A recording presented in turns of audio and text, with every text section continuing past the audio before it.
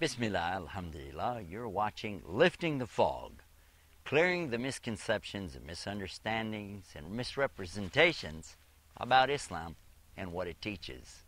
I'm your host, Yusuf Estes, and for the next little bit in this segment, I'd like for us to deal with the subject of Muhammad, sallallahu alaihi wasallam, peace be upon him. What is the role of Muhammad, peace and blessing be upon him, in Islam? First of all, I'd like to mention that unlike other religions who have the progenitor as being the one that they worship, for instance, Buddhism worships Buddha, Christianity worshiping Christ. In Islam, the person who is in focus, Muhammad here, is not worshipped, but rather the God of Muhammad is worshipped. This is a very important aspect of Islam to know about this. In Islam, the understanding is that anything in the creation is not the creator, and whatever is there that can be seen or heard or touched is something that can't be worshipped because it was created by the creator. This means that there isn't anything that is acting as an intercessor for the Muslims. There's nothing that we can pray through to take our prayers to the Almighty. There's none that we turn to in repentance except the Almighty, and we don't make any sacrifices for other than Him, and at the same time, we don't have a devotion to a double God or triple God or something like this. It is only worship for the one true God, who is never like His creation and never in His creation.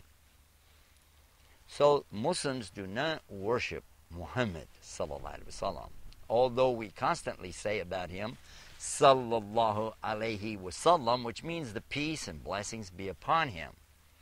At the same time, understand that we're saying God's peace be on him and God's blessings be upon him. If you understand that Muhammad is not God and he is not to be worshipped, then it's easier to understand that he's bringing a message from that God. Muhammad explains to us from the very beginning of his teaching that it is God that we have all of our worship for. The famous statement in Arabic that says, La ilaha illallah, means that there is none that is a God or object of worship except the one true God, Allah, and all worship is due to Him alone. How could we make such a statement as this and then begin to try to worship Muhammad? Of course, at this stage, we would need to clarify what we mean by worship. If you meant by worship that one that you bow down to, that's pretty obvious when you put your head on the ground or you're, praying to something. But there are other things in worship as well. When we have a devotion for something that interrupts or interferes with our devotion to Allah, then that object or that thing becomes something of worship. Let me give you an example. We know in Islam that it's wrong for people to drink alcohol. They should not drink wine, beer, and these types of substances. Yet if that became something so important to a person that they would disobey Allah for their love or their devotion to the alcohol, then you can see why this would be something really, really bad. Anything that makes a person forget about Allah and think about the creation, to have devotion for the creation or obedience to the creation, then this is something not following the true teaching of Islam. And this, again, is not what Muhammad taught. To understand the meaning of correct worship is to understand what Muhammad, peace be upon him, was teaching. Let's do a little history on the Prophet Muhammad, peace be upon him, and then we can better understand. When people come to us and say things like, why do you worship Muhammad? Or how come you don't believe in the God of Abraham? You believe in Muhammad as being the God or something like this. First thing we do is tell them, thank you for asking us about our religion. In our religion, it's imperative we always tell the truth. We can't lie. If we do, we can go to hell. Additionally, that we have the proof. Everything about Islam is preserved, and we can look real easily to the books and the texts that are there. The manuscripts are still in existence. The work of memorizing the Quran and the Hadith, the teachings of Muhammad, has been going on for 1,400 years. This is not something that's left to chance, to your imagination, or to feelings or emotions that you might come up with. It's well documented. So we know that Muhammad, peace be upon him, was a real human being. He was born and he died. Both of these things are important to understand. Additionally, Muhammad ate food and he had to sleep. These are attributes of a human being. In another segment, we talked about Jesus in Islam. Additionally, we mentioned that he also was born and he ate and he slept. These things are known about the creation, whereas the Creator doesn't have these types of characteristics. Now, Muhammad, peace be upon him, clarified the understanding of prophethood. So we know that he was a prophet. He claimed to be one, a messenger, a Rasul of Allah. Additionally, he taught us that all these prophets brought the same message, even Jesus. He did make a very good point, a clarification of the status of Jesus that perhaps even the Christians would enjoy knowing. That is, that as Jesus was born and then taken up by God, he's with God, he'll come back in the last days, and then, in the very end, he also will die. So this clarifies the understanding when it says in the Quran that about Jesus, that he says, peace be upon me, the day I was born, the day I was raised up, and the day that I die. And they fall in that succession, which is logical. In this segment, clearing away this fog, removing the doubt that some people may have, we're talking about Muhammad specifically, peace be upon him, but also mentioning Jesus, because these two are very important to us as Muslims. Some people might say, well, we don't understand why you have to talk about Jesus. Why don't you just talk about Muhammad? Well, understand this. We don't make up our religion. It's not up to us to decide what's in the Quran, nor is it up to us to decide who or how to worship. It's up to Allah, the Creator and the Sustainer, and this is what He has revealed. His last and final message, which comes to us via Muhammad, peace be upon him, is called the Quran. And this is how we know these things, from Allah's Quran. I'd like to mention that we have other segments so that you can watch and learn more about all these different aspects, and we encourage you to do so, to check out this whole series on lifting the fog, because in this you'll be able to also understand more about what Quran is, what it means, and how it comes to Muhammad. But specifically in this segment, I want to talk about what we believe about Muhammad and what he believed and what he taught. Muhammad, peace be upon him, believed in Allah. He believed in the Day of Judgment. And he believed in Jesus, peace be upon him, as being the Messiah. These things are important. He also believed in the angels. He believed that the angels were made from light. This means that you can't see them. You don't see light. You only see what it reflects off of. Also, he believed in the books of Allah. This means not only the Quran, but the books before. Now, there's no book going to come after the Quran. It is being preserved by Allah until the last day. The previous books before that, every one of them were from God, according to the teaching of Muhammad, peace be upon him. In the Quran, Allah speaks to us about the Torah. The Torah is the law that came with Moses. But Allah also speaks about the Suhuf, Ibrahim wa Musa. Suhuf is coming from a word in Arabic that means scripture or manuscript. These scrolls or manuscripts also were from God originally. As it was dictated to them, those prophets, by the angel Gabriel, the same angel who came to Muhammad, they recorded these things and then taught their people. And Muhammad, peace be upon him, believed in this. He believed in those original teachings, in those scrolls, manuscripts that are coming through the angel Gabriel and then to these prophets. He explained to us that just as Abraham and Moses and David and Suleiman had their revelations, so did Jesus. The revelations that came with David and Suleiman are referred to as Zabur. We call them the Psalms. The revelation that come with Jesus, peace be upon him, we call it the Injil, or the Gospel, the good news for the human beings. We understand real clear from this that Muhammad is not bringing a new message. He's not making up the Quran. It is not something that he came up with on his own, but it's a continuum of all of the Scripture. Another thing that Muhammad, peace be upon him, believed in was the resurrection. And this is important to understand.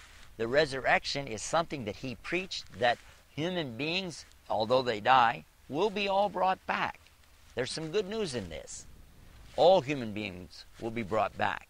This means not just the Muslims, but in fact, all of the Christians, and the Jews, and the Hindus, the Buddhists. Check this out. Even the atheists will be brought back, resurrected, again on the day of resurrection. That's the good news. The bad news is there really is a hell. There really is a paradise. That's more good news. But the bad news here is that not everybody being resurrected is going to go to paradise. Just to be resurrected isn't the big object, because obviously that's for Allah to recreate all of us again as he did in the first place. The big job here for us is to try to get to go to paradise.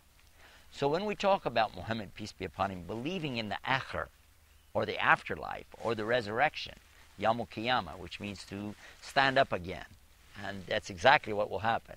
The people will be brought back.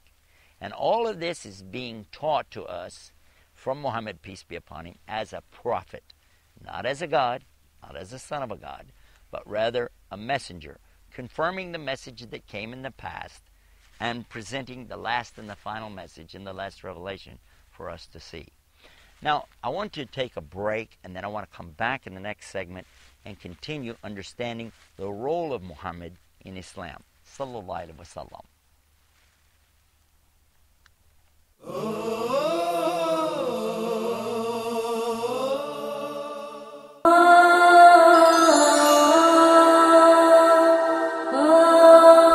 You have questions that bother you. What about issues of concern to you? Would you like to share things on your mind with us?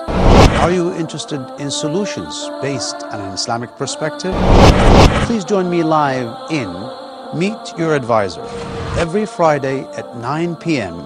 Mecca time, here on Huda TV.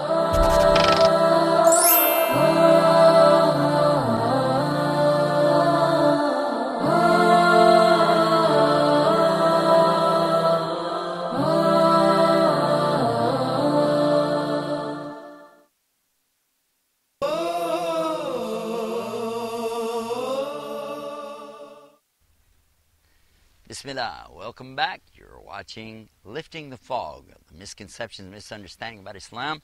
We're in a segment talking about the role of Muhammad, peace be upon him, as the prophet in Islam.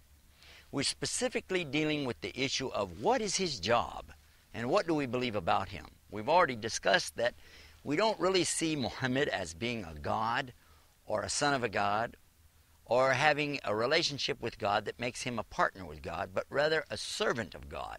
Now, he has a distinct name in Islam as being a Rasul, it's a title, and Abdihi, which means he is a servant of God. Abdullah means servant of Allah, and certainly Muhammad is this, and so are all of us, really, servants and slaves of Almighty God. Having said that, Muhammad as a prophet, peace be upon him, had certain things that he taught us that are essential to have the correct aqidah or belief in Islam. One of those is to believe in the oneness of God, that he's unique, he has no partners, he's never like his creation. Another thing he taught us is how to worship God, not by worshiping something in the creation, but worshiping God directly. This was one of the most important points that he insisted on when he taught us about what is the right belief and what human beings need to do.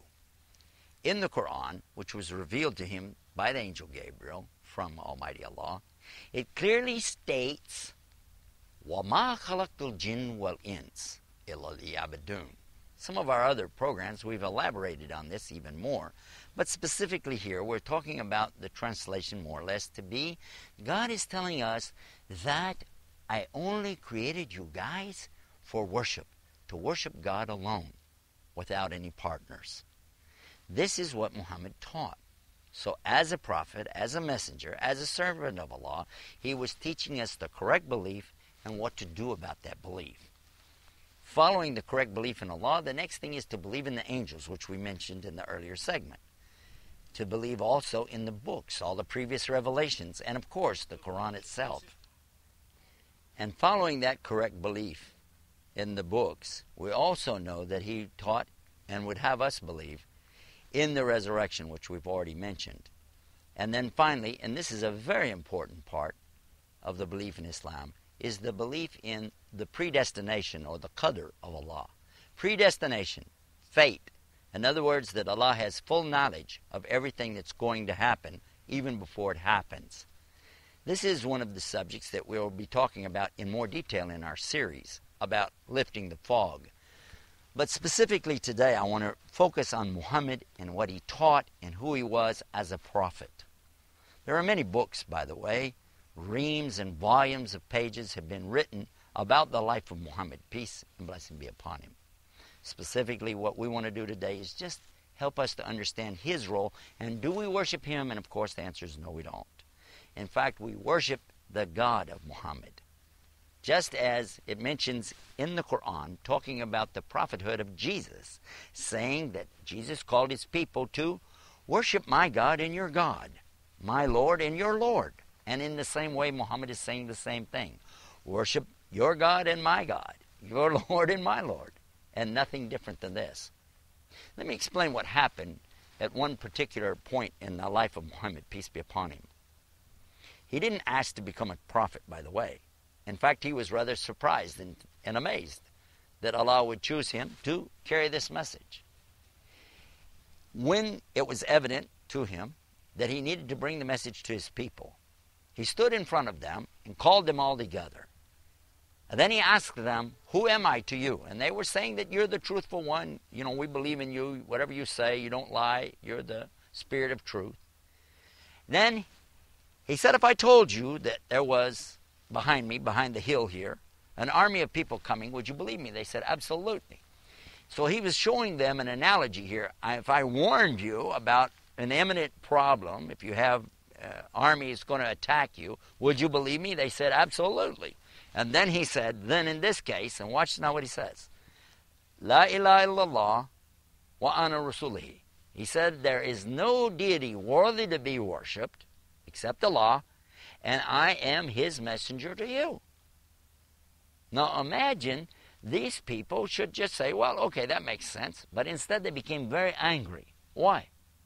Because they understood the message that he brought meaning something very profound. And by the way, the word Allah was a word well known to them. They knew the word Allah. He didn't just say to them that I'm God and you have to worship me. He didn't just say to them that there's only one God and you have to worship him. What he said was there's nothing anywhere worthy to be worshipped as a God except Allah alone. That's the meaning of what he said. And that's why it was so profound. It meant that they had to give up any false worship. We today would understand that more profoundly if we realized that it meant we also couldn't worship ourselves. We can't worship our position, our status in society, or our race, or our nationality. All of these things where we boast ourselves up to be more than we are, to put something ahead of God, this is a way of worshiping that instead of God or along with God. This is better to understand when we talk about worship in the Arabic. It's better to understand it when we talk about this ibadah. But when we bring it to English and we start using these other words, that's when people begin to get a little confused, which is again why we wanted to have these segments, in this series, dealing with these words and how we understand them. Muhammad as a Rasul, as a messenger, but not as a God. Muhammad as one who is a Nabi. That's another word in Arabic for a prophet, but again, not as a God. not as someone to be worshiped, but rather one to direct you, to show you the proper way to worship. And by the way, he didn't force anybody to enter into Islam. He never did. In fact, that's a very important part about the correct belief in Islam, that there is no compulsion, that it has to be from the free will of the individual to select, to do what God wants him to do. Otherwise, it wouldn't be real Islam. As we've discussed in other parts of this series, Islam means the choice of submitting, surrendering, in obedience and sincerity, and in peace to Almighty God. But the key focus word here is what? Choice. You have to make that choice. It has to be from you. Now, we talked a little bit about the things that Muhammad brought and taught. And one of those things, when we talked about the qadr, we're going to have a segment all for this particular subject, predestination, and understanding how that works in Islam. We want to be sure that you take advantage of this whole series as much as you can to learn what the teachings of Islam are in the English language, in simple English terms. Very frequently, I see the problem of a person trying to explain Islam in a language that's not their native language. It becomes difficult for them, especially when you're trying to translate from the Arabic language is very powerful, by the way. To translate from the Arabic to a language like English, which is, by the way, very weak when it comes to the subject of belief or in worship. There are a lot of words in Arabic for things that we don't really have in the English language. So we can sum all of this up to say that a lot of the misconception that people have about Muhammad is because of the way that they look at how they worship. For instance, Buddhists or Christians who worship Buddha or Christ might consider that we're worshiping Muhammad. Well, this isn't the case. Those who worship God in everything, for instance, they said, well, God is in this, and he's in you, he's in me, and so, they might also consider that we worship Muhammad, and we don't. He is not our ilah. He's not our Rabb. He's not our Lord, but rather he is the one who represents and brings the message about Almighty God. Once we clear away some of this fog and the mistranslations, misunderstanding, then it becomes easier to understand the true role of Muhammad, who he really was, what he taught, and what our responsibility is as followers of Muhammad. It is true, by the way, that we should always say peace be upon him when we say his name. Muhammad sallallahu alaihi wasallam. That's correct. But not because we're worshiping him, because we're praising Allah for having sent him. And we're asking for Allah's mercy and peace to be with him. Yes. Also, in our prayers, whenever we mention Muhammad in our prayers, it is to ask for Allah's mercy and blessing on him. But be sure you understand that we as Muslims do not turn to Muhammad when we have needs. We turn to the same God that he turned to. It is wrong, really, to call upon Muhammad because, first of all, he is dead. And second of all, even if he was alive, we wouldn't call on him. We would call on the God that he called upon. So when you hear people say, Ya Rasul, O Muhammad, unless he was there and you were calling him for something, like saying, oh, come on to eat, Ya Rasul, ta'am, come on, Muhammad, messenger, come on and eat, something like that, that would be understandable. But to call upon him in a supplication and ask Muhammad for something, for instance, oh, I want to get married, I want an education, oh, Muhammad, I need money, or something like this, this is an act of shirk, or associating a partner with Allah. This is where the people before us went astray, in worshiping and asking from Jesus rather than asking from the same God that Jesus asked from.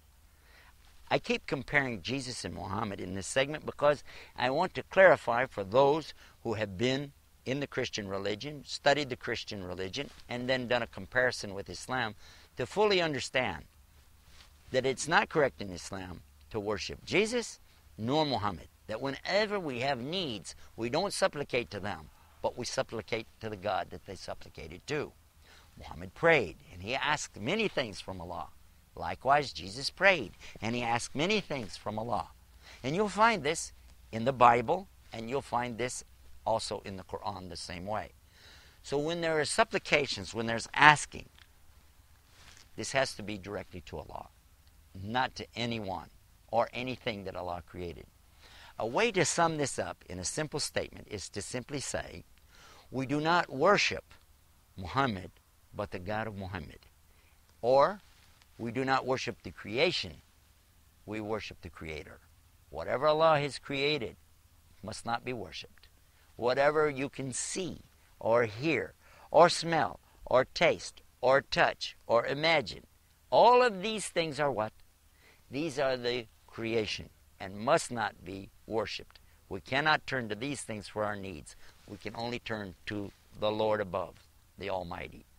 We'll have more segments like this, inshallah, God willing, so we hope you'll look for these, clearing and lifting this fog of misunderstanding about Islam and what it teaches. This is Yusuf Estes reminding you that if there is guidance, it'll only come from Allah. If you want guidance, ask Him. May Allah guide us all. Ameen.